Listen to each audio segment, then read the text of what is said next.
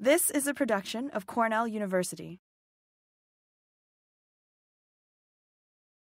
Now the talk today is really what I call my book talk. And this first slide here is, I took this, it's not photoshopped or anything like that. This is a picture of Detroit. And it's really a picture of those trees that surround this, this dump area. Those, of course, are ailanthus trees, the tree of heaven. And really what this talk is about is what constitutes nature in an urban context. What does it mean when we talk about nature in the city? And so with that introduction, I'm going to just sort of jump right in. And as Nina mentioned, the second edition of my book, The Wild Urban Plants of the Northeast, published by Cornell University Press, it came out in 2020. The first edition came out in 2010.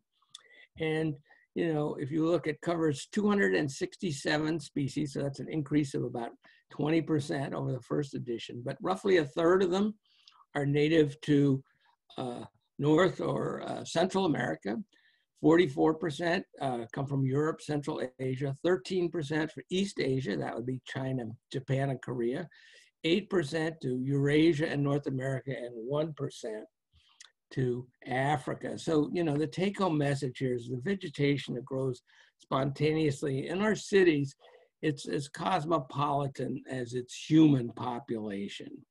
And, you know, what's interesting is if you look at sort of how this has changed, there's not that much data about sort of this, how these, the non-native species numbers have changed over time, but one source is a famous book, Asa Gray's Manual of Botany. The first edition came out in 1856, and at that point, roughly 10% of the species that grew spontaneously in the Northeast were non-native species. By 1890, that figure was up to about 15%, 1908, 16%, and the last edition of Gray's Manual came out in 1950, when it was up to roughly 20%. So over the period of about 100 years, the number of non-native species effectively doubled. And since the 1950s, now we don't necessarily break up the flora in those terms. It's really something that's looked at state by state. And so for various northeastern states, the percentage of non-native species now varies from 24 to 35%. I think Massachusetts has the highest percentage of non-native species. So this is the presence of non-native species in our flora is, you know, a moving target. This is definitely a trend, and it's not going down. In fact, it's increasing all the time.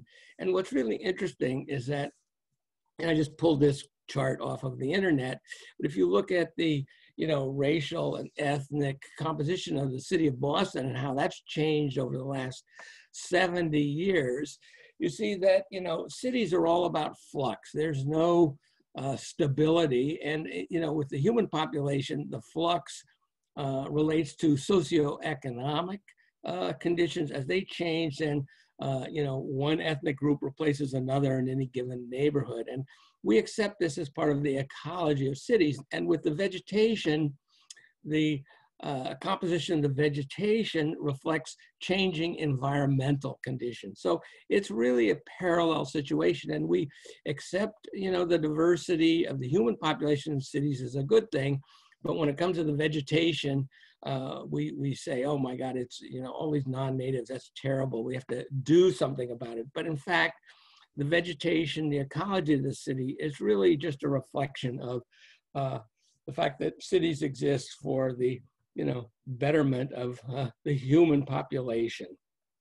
And, you know, one of the first things you have to do when you study urban ecology, you have to define what you mean by urban. So in a traditional definition of 500 people per square mile, this is what, you know, the Northeast looks like. And you see, when we talk about urbanization, we're not talking about sidewalk cracks or, you know, little patches. We're talking about a major, you know, force at transforming the landscape on a large, large scale. So urbanization, and it's increasing all the time as a higher and higher percentage of the human population moves from the countryside into these urban areas. So urbanization is essentially is becoming a geological force. And, if you look at, a typical modern city, I don't know how many people recognize this is actually Los Angeles. You can see on the right-hand side that trough there with water running through it. That's the famous LA River. And of course, you can talk about, what vegetation used to grow in the city of Los Angeles as a historical fact, but the concept of what is native to LA as it currently exists is a ludicrous question when you take the bird's eye view of the city, because nothing is native to the city of Los Angeles as it exists today. And the fact that people still talk about, the native vegetation of cities as though it were something that, was relevant other than as a historical, from a historical perspective, strikes me as sort of a crazy idea, particularly when you talk about restoring the native vegetation of the city. And looking again at cities as, ecological entities, they have very specific characteristics that distinguish them from the surrounding non-urban areas, not the least of which is, as everyone is familiar with, obviously, the urban heat island effect. And along the horizontal axis, you have there the size of the city, population going up to 10 million, and then on the vertical axis, the maximum urban heat island. So that's the difference between an urbanized area and a non-urban or rural area, more or less at the same latitude. And as the human city gets bigger, this difference, that's in centigrade, so 12 degrees centigrade when you're up around 1 million people, that's roughly 21 degrees Fahrenheit. And that's on a warm summer night when those temperature differentials are the greatest. But clearly, cities are much warmer than the surrounding countryside. And this is actually an important, observation, because it means that if you are interested in studying climate change effects, you can see them in the urban areas much more readily than you can in non-urban areas, because the cities have already warmed up to the extent that's projected for future climate change in non-urban areas. Other factors that, just to make the same point, if you, on the left-hand side, that's the growing season length for the city of Boston.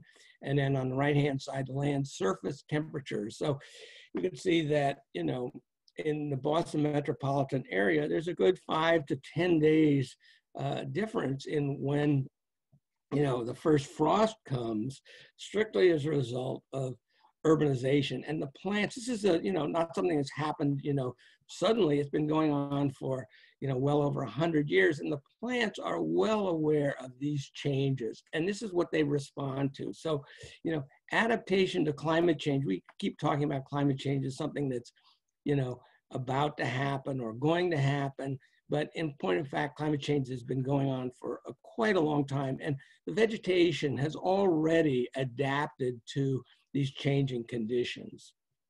Now, the other thing is, I've talked about the definition of urbanization, and I apologize for the complexity of this graph, but it's really important. This is a map. Again, I apologize for showing you Boston and not Ithaca, but there's Boston in the very center, and then it's surrounded by the 95 Beltway. Now, the 0 point on the horizontal axis, that's downtown Boston, and 100 kilometers to the west represents the Harvard Forest in Petersham, Massachusetts, very rural, where I used to work. And, when you get about 19 kilometers outside of Boston, you cross 95, and each dot there represents a 100 meter square plot. And it on the vertical axis, it measures the amount of impervious surface in that 100 meter square plot.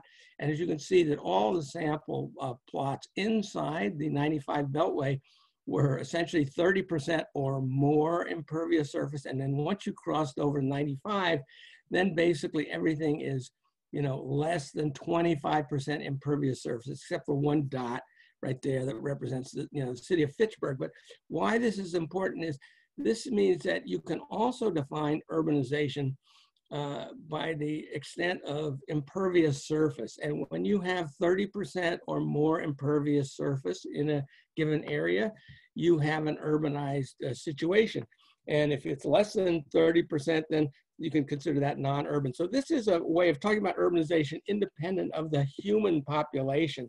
So from this perspective, it turns out that many of our suburbs are actually, from a biological point of view, urbanized. And the reason that, impervious surface works is that, if you've worked at all with plants, you know that when you change the drainage patterns on a site, you automatically change the vegetation. So vegetation responds incredibly closely to drainage patterns, and impervious surface is one of the most effective ways of changing drainage across a site. And when you have more than 30% impervious surface, then you essentially have an urbanized condition. So from a plant perspective, or biological perspective, I should say, I like to define urbanization as 30% or more impervious surface. And I like to analogize urbanization with glaciation. And of course, the heavy equipment is the urban glacier.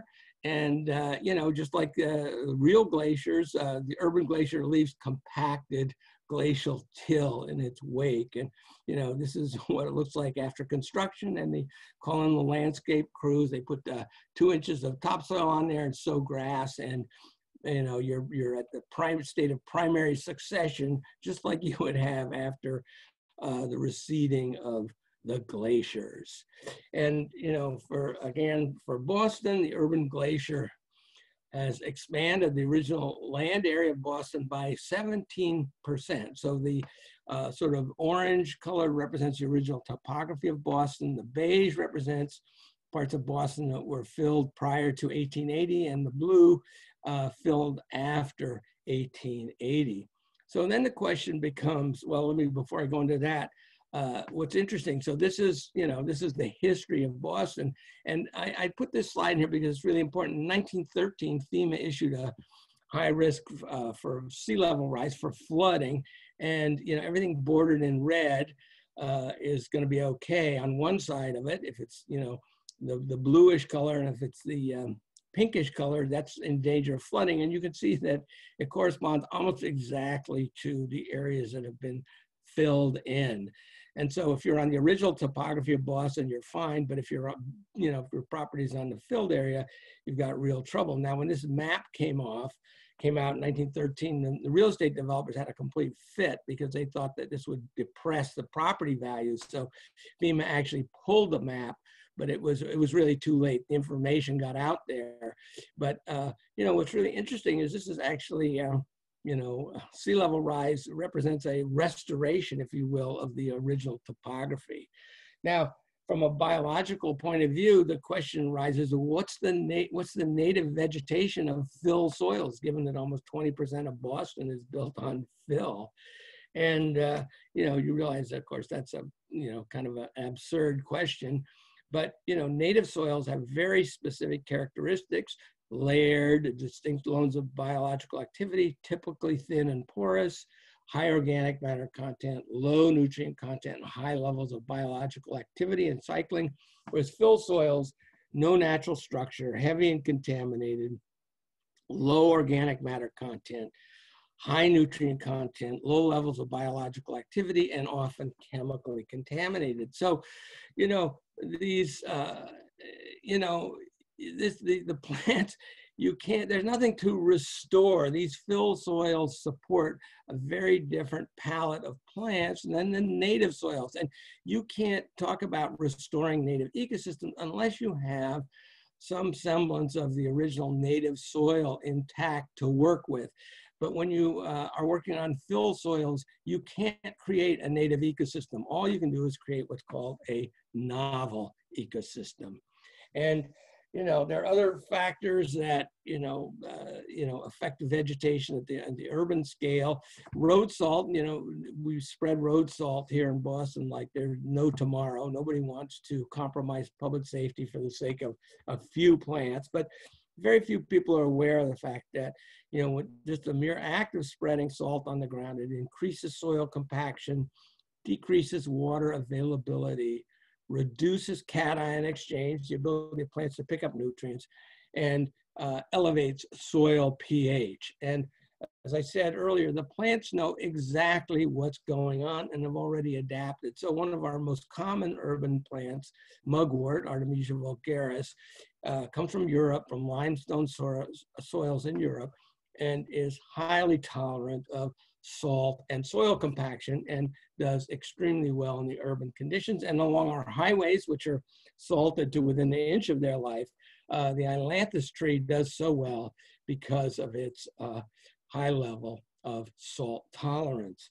What's interesting, though, is that it's not just the non-native species that are responding to changing environmental conditions, but a number of our native species have also responded. So seaside goldenrod, that used to be confined strictly to coastal areas, has moved inland from Boston almost to Sturbridge, which is about Sturbridge, Massachusetts, along the Mass Pike, which is close to 50 miles. And that's all happened within the last 30 or 40 years. And groundsel bush, which is a baccharis, that's moved up from New Jersey. It used to be very uncommon in Massachusetts, but now the roadside ditches along our interstate are now filling up with groundsel bush the way it used to be in New Jersey. So it's not just the non-native invasive species that are taking advantage of this, but a number of native species also know what's happening and are adapting.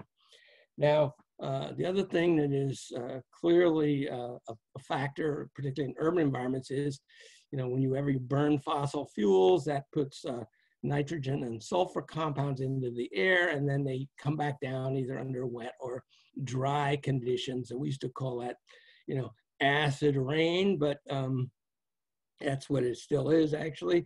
But when these compounds come down, they lower the soil pH, acidify the soil through, by increasing nitrogen and sulfur content. And this has been going on for a very long time, and it's a result of the burning of fossil fuels. All fossil fuels result in ultimately the deposition of nitrogen and sulfur compounds. But at the local level, the acid precipitation, it interacts with any limestone structure, any concrete, that leaches the calcium out of the concrete, and it creates a higher pH sort of microclimates in the vicinity of these concrete structures. So the acid conditions, the acid precipitation actually creates high pH environments in the urban, in cities, basically. Now this slide, done by a colleague of mine, a friend, good friend from Boston University, this was part of his PhD thesis. This is nitrogen deposition Boston. This is kilograms of nitrogen per hectare per year. And my house, which is one of his research sites right here in Watertown, Massachusetts, was 11 pounds, I should say 11 kilograms of nitrogen per hectare was the rate. So that averages out to roughly pounds per acre. So we can call that roughly 10 pounds per acre of nitrogen. It's coming out of the sky on an annual basis in the Boston metropolitan area. This is an astounding number. And this has been going on. This is not a new phenomenon. This has been going on for as long as we've been burning fossil fuels. So well over 100 years. The good news is, of course, is that, you can stop fertilizing your lawn, because that's an awful lot of nitrogen that's raining down from the sky. The bad news is, of course, is this completely changes ecological conditions, and those plants that can tolerate those higher levels of nitrogen will do well. And those species, a lot of our native species, they don't know what to do when confronted with this much nitrogen, and they are unable to take advantage of it. So these are, and most of this is, the source of this is, if you can fingerprint it, it comes from automobiles. And as you move to the west from Boston, it's not a, values of nitrogen deposition are much higher in the cities than they are in Peter Sam, but it's not a nice linear relationship. It's more complicated than that. It really depends on how close you are to a major highway in terms of, where that deposition number is. So nitrogen deposition is much higher in cities and non-urban areas, but it's not a nice linear relationship. Now, the question of how does vegetation respond to this, it's a question that ecologists have thought about for a long time. And this is a study that came out of Cornell University almost 20 years ago now. And they looked at Populus deltoides, and they actually, got the same soils. And they planted Populus in, I think, Ithaca and then New York City. And they, was surprised to find that the trees in New York City grew much better than they did in Ithaca. And it took them a long time to figure it out. Some of it was due to the increased nitrogen deposition. Some of it increased temperature. But in the case of this study, they determined that it was the amount of ozone was more responsible. That ozone is produced in the upper atmosphere above urban areas, but then wind moves it to non-urban areas. So ozone levels are actually higher in many cases in the areas surrounding the city than in the city itself. So the trees did much better in Manhattan than they did in New Jersey, partly because of nitrogen, but mainly because of ozone. Now, when I was working at the Arboretum, we did a little experiment. I mean, it took almost 10 years basically to do it, but people still don't forgive me for doing this. We did a logging experiment at the Arnold Arboretum, which people were just horrified at. But we had a stand of hemlock trees. It was a native stand, essentially, that was being destroyed by hemlock woolly adelgid infestation. So rather than just watch the trees all die, it's a 24-acre site. We decided we'd do a comparative study with my colleagues at the Harvard Forest, and we would cut a patch of these hemlock trees and look at regeneration in the urban area. That would be the Arnold Arboretum versus the same experiment done at the Harvard Forest, 100 kilometers away. So we did the logging using a crane, a very high-end logging operation at the Arnold Arboretum in the middle of, actually towards the end of winter when they would be doing it at the Harvard Forest as well. And this is the black birch. This is natural regeneration of Betula lenta 10 years after the cutting of Hemlock Hill at the Arnold Arboretum.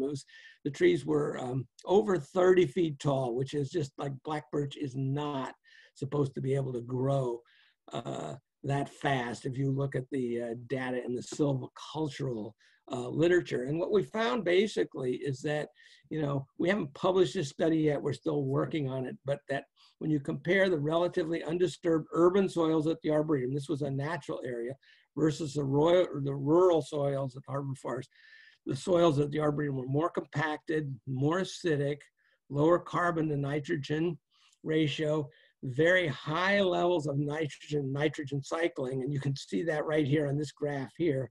Hemlock Hill, the nitrogen was over 2,000, captured in the resin bags. I don't know if that's parts per million, but, and in the Sims tract of the Harvard Forest is close to 0.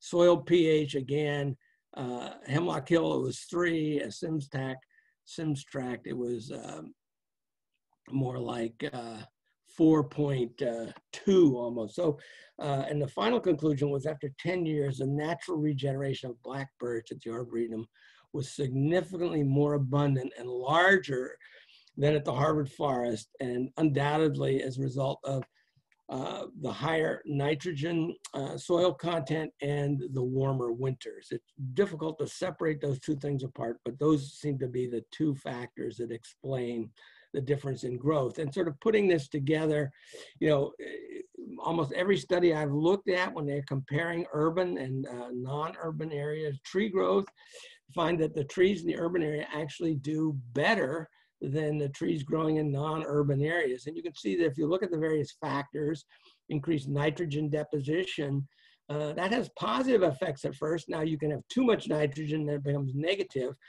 Soil pH, increased growing season temperatures, CO2 levels, increased growing season length, warmer winter temperatures, impervious surface, soil compaction.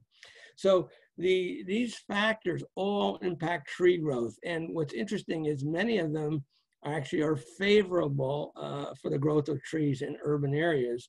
But again, if you go too far down that line, it then it begins to be unfavorable. So this is, really, really interesting. And it strikes a lot of people as counterintuitive that trees actually grow better in the urban environment than the non-urban environment, but the data suggests no, actually trees do very well in cities. And fragmentation, of course, is another characteristic of the urban environment. Here, this is in Los Angeles, the Arroyo Seco Parkway. The one through the tunnel on the left-hand side was the original one. That was, imagine that, 4 lanes. That was both into and out of the city. And within about 20 years, it wasn't big enough. So they built the other highway, elevated there, just sort of went right through the middle of the mountain and completely fragmented the landscape. And, you know, another word for fragmentation, of course, is just suburban sprawl. And, you know, here's the map for 50 years of development in Massachusetts. I'm sure it's the same for New York State. There's been a tremendous increase in the development, both urban and non-urban, over the past 50 years, which results in the total fragmentation of the landscape. And what's really interesting is you think about suburbanization and suburban sprawl is, you know, building these housing developments, and that it was true in the 1950s and 60s, but the way suburbanization seems to be happening these days is that, you know, they're punching holes in the middle of intact forests and putting houses in with long driveways, which that process is known as perforation. And, you know, you start by perforating the landscape, and then over time, the perforations come together and lead to fragmentation. But it used to be using satellite imagery. When you looked at a perforated landscape, it looked as though it were an intact forest. But now with more sophisticated, more detailed satellite imagery, we can now recognize these perforated landscapes as essentially no longer intact forests. And it turns out that the Northeast is losing its forest cover at a much faster rate than people assumed was happening, because we weren't counting this perforation process as part of the fragmentation process. So again, this is happening. It's happening on a large scale, and it's really having an impact on all of our native ecosystems. The thing about fragmentation is that it creates, you know, edges, and, you know, where you have an edge, you know, you have different types of habitats coming together. And people who study invasive species, if you're trying to correlate the occurrence of invasive species with some environmental factor, and you know, look at a lot of different factors. The one factor that explains the most about the distribution, the occurrence of invasive species on any landscape, is proximity to the nearest road. And so the, you know, roadways with their disturbed edges, disturbed by the application of road salt and mowing and so on and so forth, are typically dominated by non-native species as a result of all that disturbance. And then from those disturbed edges, the plants will move into the surrounding forests. And similarly, you know, the rivers, many of our cities are built along rivers, and rivers also experience high levels of disturbance due to fluctuations in the water level. And as a result of this disturbance, albeit a natural disturbance, you typically have a high percentage of non-native species dominating these river bottomlands in urban areas, because they're adapted to you know, it's either extremely dry in the middle of summer and then at flood stage in spring. And you have to be a very adaptable plant to be able to survive those extremes of environmental conditions. And now what's interesting about these fragmentation is that, you know, you think about transportation corridors, railroad tracks, and highways, and traditionally an ecologist would look at these as barriers to the migration of, you know, animal species. And, you know, they build these overpasses out in the far west to help animals cross these barriers. But what's interesting is in an urban context, these barriers can also be corridors. And this is actually the flip side of the coin, is that every barrier is actually also a corridor. So, you know, this train track here, this is in Boston, the purple line, it comes up from the south, goes and runs on its way into the Forest Hill subway station.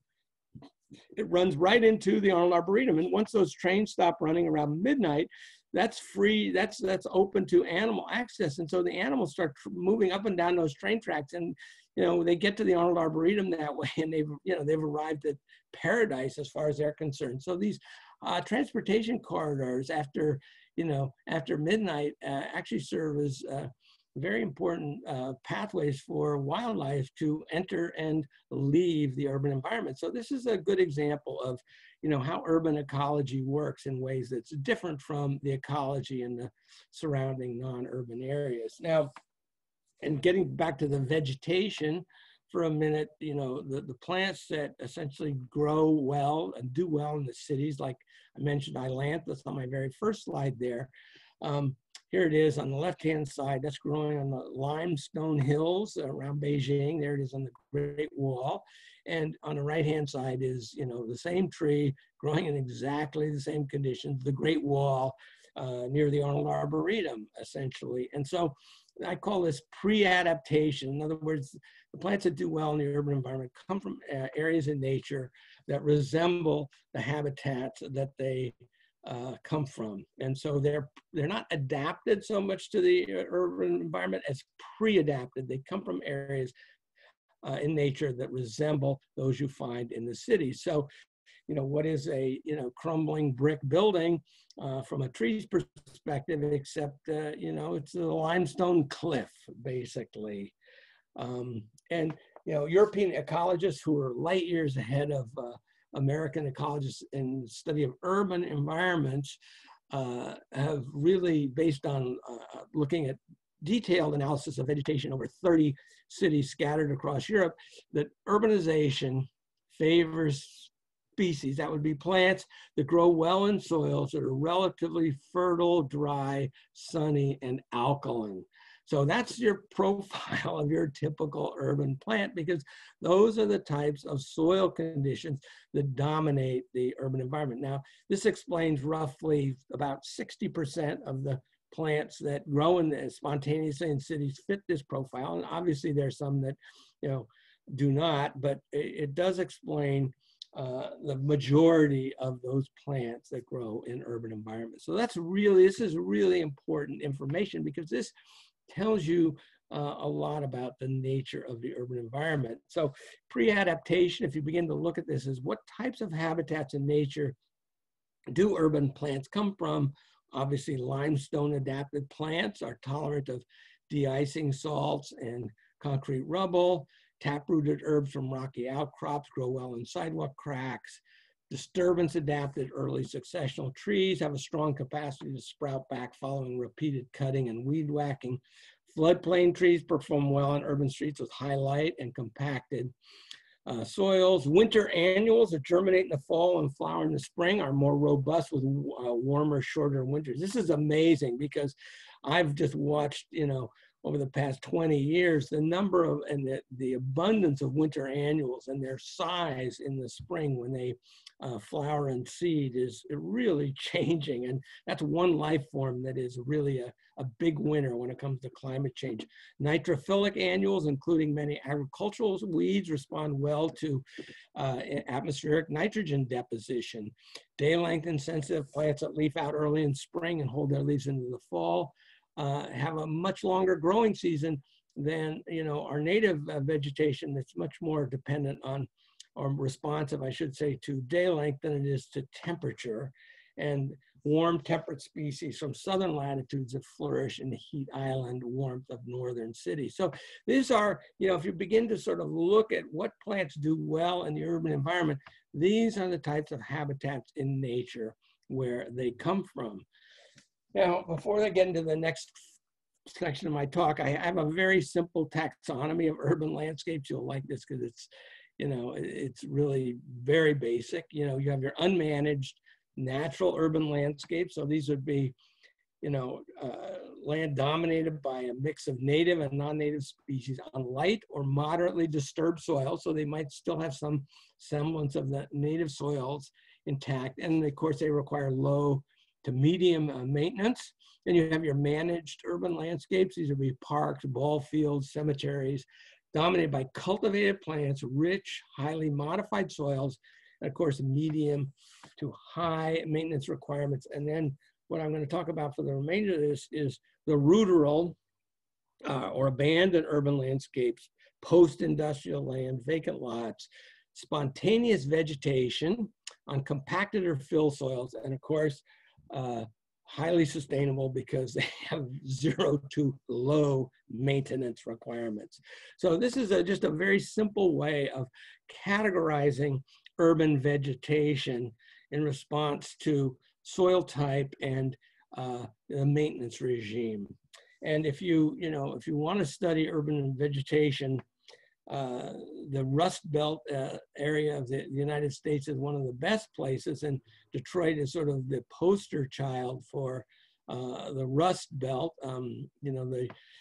Because abandonment in Detroit began in the 50s, but really accelerated in the 1960s, and Detroit has lost over 40% of a huge percentage of its, actually 60% of its population has been since the 1950s. So it's from a sociological point of view, the situation in Detroit is a catastrophe. They need more jobs, they need work. But from a botanical point of view, it's really an interesting place to go because the process of abandonment has been going on for upwards of 60 or 70 years now. So you get to see what happens over time when portions of the city have been abandoned and left to nature. And this is not something you can find in Boston or New York. These prosperous cities where vacant land doesn't sit for more than 5 or 10 years because it's worth so much. So in Detroit, basically, the land has lost its value. And from a design point of view, the question is, well, what do you do with land when it's lost its value? So this graph shows you, 40% of Detroit is abandoned. Some of that is land, some of it's buildings, and it's a pretty extreme situation. And as I said, what's interesting about it is you actually have these, cosmopolitan forests have emerged. I don't like, a lot of these plants that I study, suffer from image problems. They're called invasive, non-native. There are all these derogatory terms. So I decided to come up with I tried to improve the image a little bit by referring to it as cosmopolitan vegetation. So here's your typical cosmopolitan forest growing up in Detroit. But, when you go into some of these neighborhoods, maybe only 1 or 2 of the original houses are still standing. And it's, you feel like you're in the middle of the countryside, basically. It's really extraordinary. The vegetation has taken over a lot of the buildings. Like there's obviously a wetland up there on the 2nd floor where the willow is growing. Or, this is the loading dock wetland where the drainage no longer works and the Phragmites has come in. And when I was there in the spring, the red-winged blackbirds were in there singing. And it was just this is an urban wetland, no doubt about it. So what's happening in our cities is really, we're watching the succession process. What happens to urban infrastructure when it's abandoned, and what's the process that vegetation sort of recolonizes the urban environment? And I think it's this is the modern version of old field succession that a lot of people studied way back when. And, once you begin looking at the urban environment from this perspective, you realize that fence lines are safe sites for seedling establishment because the mowers can't get to them, and there's always a seam there where the fence is. It allows seedlings to establish. And of course, this is the ultimate manifestation of a fence as a safe site. The maintenance crews would love to get rid of this American elm, but it's enmeshed in the chain link fence, and there's nothing that can be done about it. And of course, the other thing that's characteristic at the micro scale is wherever you have different types of paving material coming together, you have a seam forming because the materials expand and contract differentially in response to temperatures. And because of that, these seams form, and the plants always are able to find those seams and insert themselves into it. And so this is the trifecta of construction material. You got blacktop, granite, and concrete coming together, and that offers unlimited opportunities for plants. Or, I've showed this slide before, but it's, I just love it because when I took the picture, I didn't know, it just looked weird to me, and I took the picture. But if you look at it closely, you see that the grass is only growing on the short end of the brick and not the long end. And you might look at this picture and say, did a landscape architect plant this? What's going on? But if you realize that masonry is like metal, it expands or contracts in proportion to its length, that the gap that forms, along the short end of the brick is going to be just a little bit wider than the gap that forms on the other side of the brick. And that difference is just enough to allow the seeds of this native species to get in there and germinate. So this is the kind of thing that's happening all over the urban environment. And, it's real ecology, but somehow or other, we don't count it as ecology. Or this is another example. You turn the air conditioner on in June, you get the condensation. That's the beginning of the rainy season as far as the carpet weed is concerned. We turn the air conditioner off in September. That's the onset of the dry season. The plant matures its seeds. It's an annual plant. It lays them down, disappears totally. And then when we turn the air conditioner back on in June, they germinate, and the whole cycle begins again. So, there's real ecology happening in the urban environment. You just have to, train your eye to recognize it. And this is, I've used the term now novel ecosystems a couple of times, but it really refers to, an ecosystem that develops in response to changing environmental conditions and allow the entry of new species and lead to the rearrangement of existing species. And essentially, back in the old days, you had forest ecosystems. If they were cut or turned into farms, they, and then abandoned, they would revert back to forests. But now if a forest ecosystem is converted to a suburb or a city, and then it's abandoned, it doesn't go back to being a forested ecosystem. It essentially becomes a novel ecosystem. So what happens, what we're seeing now are these hard landscape transformations involving paving and construction. And those hard transformations, when they revert to nature, they turn into these novel ecosystems, whereas soft transformations associated with agriculture and logging, they will revert back to a forested ecosystem. So these novel urban ecosystems have very specific characteristics, interacting forces, urbanization, globalization, and climate warming, destabilize native ecosystem, and lead to the spread of opportunistic species. That's a word I like, both native and non-native.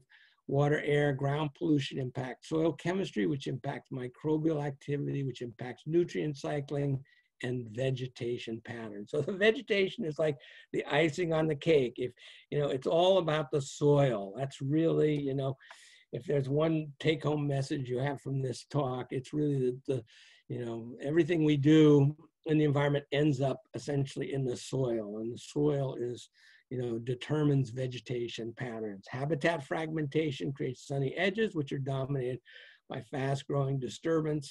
And the good news is that this is what is happening.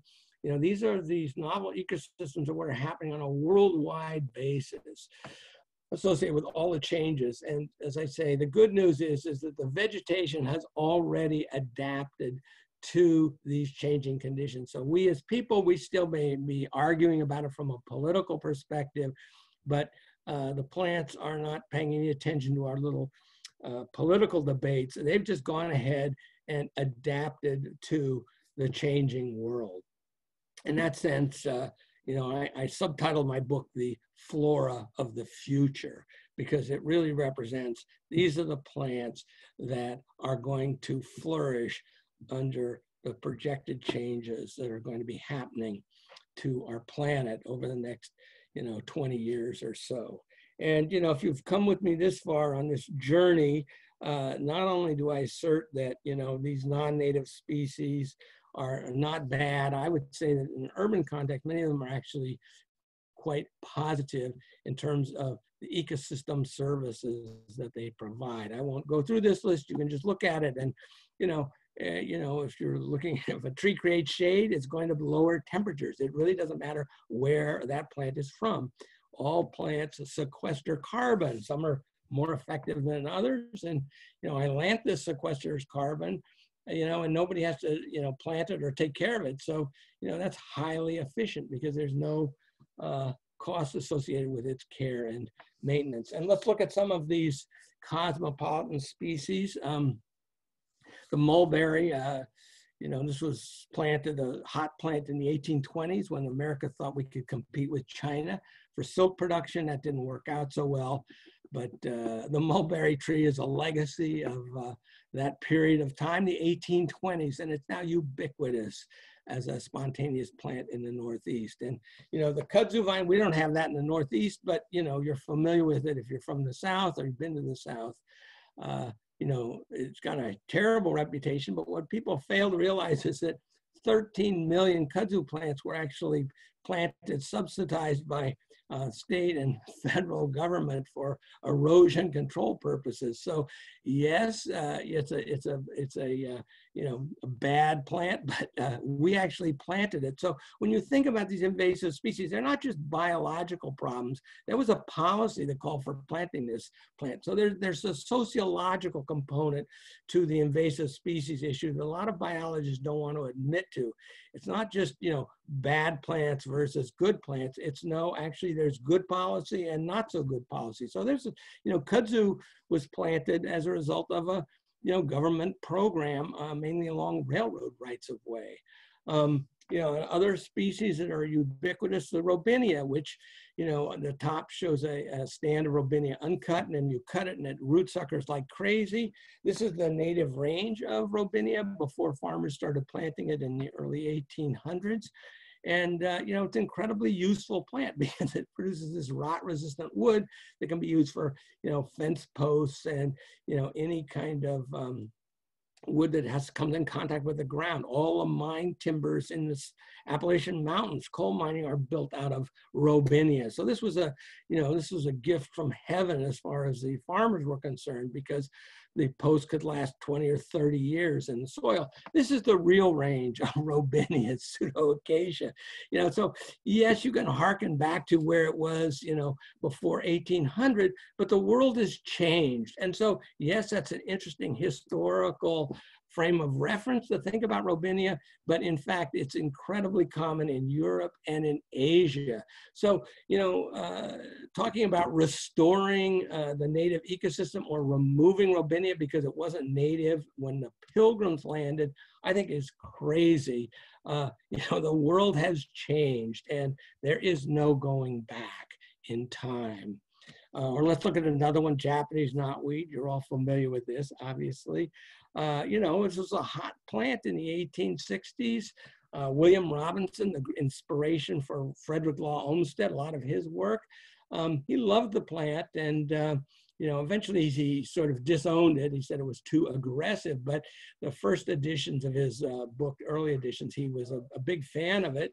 And of course, it's incredibly aggressive and dominates landscapes where it grows. And I'm not saying that, it's not a bad plant. It really depends on the context in which it's growing. Here it is along the White River in Vermont, was sort of part of a much larger ecosystem.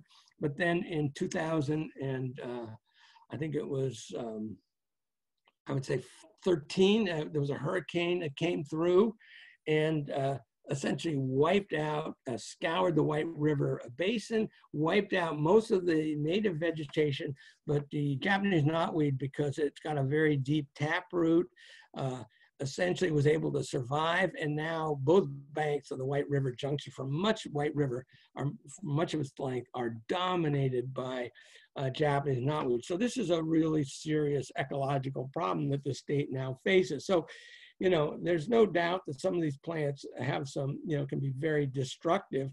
But in an urban context, I think the situation is a little bit more nuanced in that. Oh, there it is, Hurricane Irene in 2011. I said 2013, but that was, I think, a couple of years before Hurricane Sandy. Or, Pyrus, the Bradford pear. It was considered this perfect street tree, for a good 30 years. With millions of them were planted across North America. And then, lo and behold, it starts spreading away from its, commercial plantation into the woods. And oh my God, a new invasive species is born. But again, we have to acknowledge the sociological component to the spread of the calorie pear. Or, Phragmites, this is the New Jersey Turnpike, I think this is the Vince Lombardi exit near there. You could look at this landscape and you say, oh my God, it's an incredible mess, but we got to clean it up and get it back to where it once was, restore it. But you could also say that there's over a history of over 500 landfills in this New Jersey meadowlands, and that the Phragmites, even though it's not native, is helping clean up the mess by absorbing nitrogen and phosphorus. And yes, you could restore this salt meadow cordgrass that used to dominate the meadowlands. It would actually be pretty simple. All you do is remove the New Jersey Turnpike and restore the tidal flow, to that area, and you'll get that salt meadow cordgrass back. But as long as that turnpike is there, it impedes the tidal flow, and what you get is Phragmites. So a lot of these so-called invasive species are really, they're symptoms of environmental degradation. They are not necessarily the causes of it. And, Charles Darwin recognized that, this is it's an evolutionary process, not just ecology, that over time, evolution, ecology becomes evolution. And, one famous study has shown that actually the invasive species are not distributed randomly across the planet, that there's a sort of a asymmetry, and that agricultural and weeds disturb habitats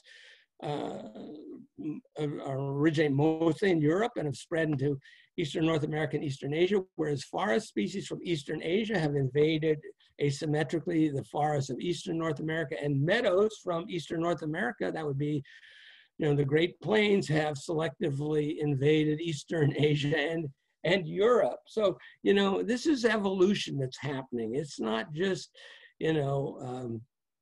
something it has real evolutionary implications. And this is, I think, really what we need to focus on. It's not about restoring, what used to be here.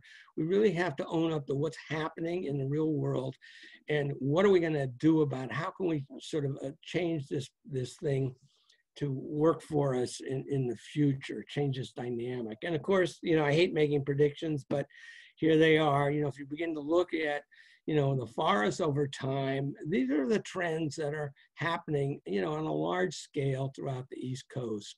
Vines are, becoming much more dominant. And of course, pests and pathogens, are also becoming increasingly players in sort of reshaping our forests. They're taking out, whole species. Think about the emerald ash borer, how our forests are going to look once all those ash trees are removed. And, vines are incredibly destructive. If you want trees, you pretty much have to get rid of vines. This is bittersweet. You all know about bittersweet.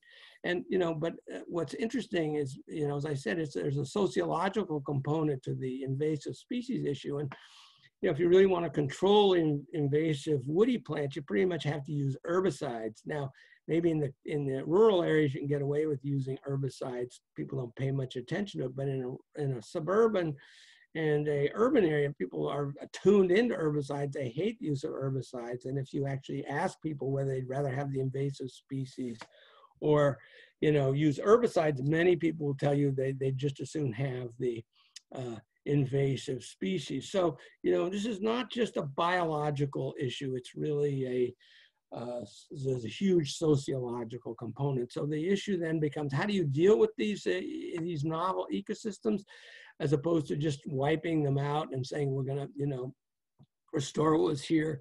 Is you begin to, the process is called intaglio, which is design by removal rather than insertion. So it's the difference between editing an article and writing one. And, so these novel ecosystems, what, horticulturists of the future really have to learn to do is, how do you manipulate these, these landscapes to increase their ecological and their aesthetic characteristics? So removing high climbing vines, diseased or damaged trees that are unhealthy or unfriendly to people, unsightly or aggressive plants that may be perceived as an indicator of dereliction or neglect. So it's not about eliminating novel ecosystems, but how do we, manipulate them to increase their aesthetic and ecological functionality. And, if done right, it can actually be, pretty remarkable. This is a landscape at the Arnold Arboretum, of all places, a 24-acre site that was essentially a abandoned urban infrastructure that is now I call it urban nature, but minimal intervention. And this is my last slide, of course. And so I'm sure they're going to put this on my tombstone.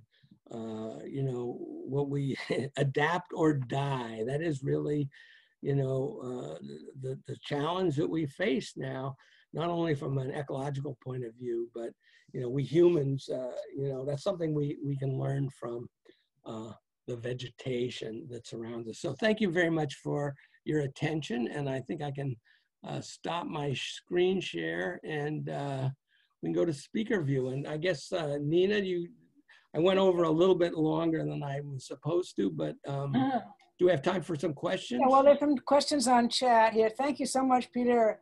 Always fascinating to hear. Well, okay, well, one question is how much sulfur is being deposited? How much what? Sulfur. As opposed to the nitrogen? I guess. I'm not sure about the sulfur. My friend was doing the study, was looking exclusively at the nitrogen. So I would have to go back and do a little bit of research to get into the sulfur question.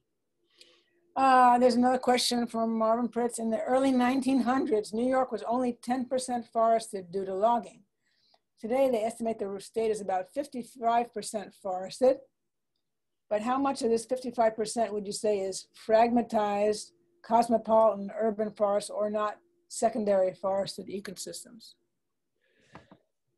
Well, again, that's, the satellite imagery is really plays a big role in answering that. And what's interesting is that when they identified this process of perforation, and this was now about, maybe 10 years ago or 12 years ago, all of a sudden the amount of intact forest, dropped by, I think it was like 3 or 4% once they were able to actually recognize it. So I think that's why I said that very early, that if you have 30, if you can, impervious surface is something you can get off GIS very easily. So that is a surrogate for essentially a novel that's urbanization from an ecological point of view. So if you were able to generate a impervious surface map of an area, that would probably give you a pretty good idea of how much of the landscape was actually dominated by a novel ecosystem. Yeah, that's, and I also say fantastic presentation from somebody. So I guess that's about it for our questions.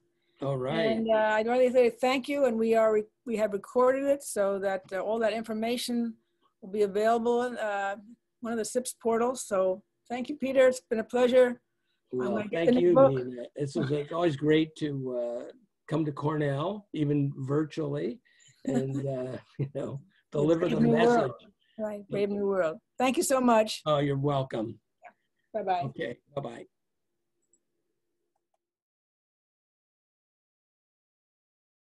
This has been a production of Cornell University, on the web at cornell.edu.